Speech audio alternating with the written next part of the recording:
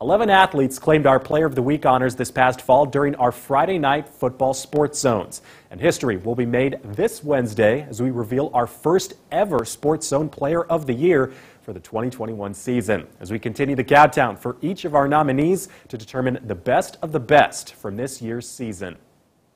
Today's nominee is our Week 3 winner out of Sioux City West, running back cornerback Drew Benson. The senior was not only one of the best offensive pieces in the Metro, but throughout all of Class 5A, collecting 11 rushing touchdowns while totaling 1,176 rushing yards for the fourth best in the class and 1,741 all-purpose yards for the second most in 5A.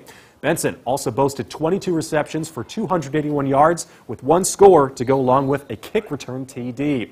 With his 260-yard 4-TD performance against Des Moines Hoover, earning him Player of the Week honors and Player of the Year candidacy.